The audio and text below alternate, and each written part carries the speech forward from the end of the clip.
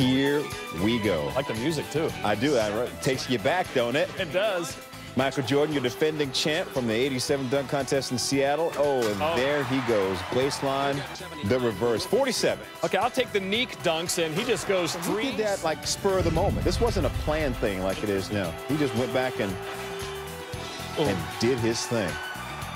More than 75 feet. Just a little over the line. Just shucks, man. All right, so he gets his 50. What does Dominique do? I mean, people didn't do that back then. That was awe-inspiring. I mean, he's so tall, so powerful, so long. Here he comes. Backboard, high off the backboard, finishing hard. That's a 50. All right, next is Jordan. The reverse again. Michael had the home court advantage. Dominique had to do everything. Baseline windmill. Another 50. Jordan's second try. I don't know what you call it. He can win it with a 48. Windmill, two hands this time.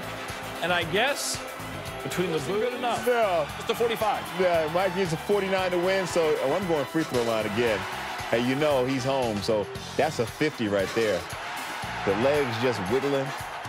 147, 145. Jordan beats Wilkins. And the judges allowed to leave Chicago unharmed, I guess. And that's where the Air Jordan symbol